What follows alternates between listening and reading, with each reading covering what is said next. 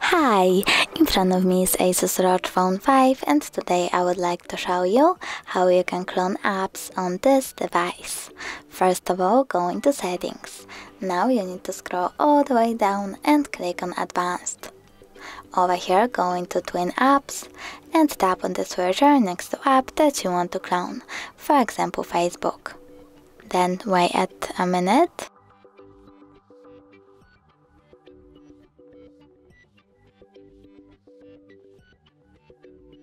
And now when I click Home button, I can see that Facebook was successfully cloned.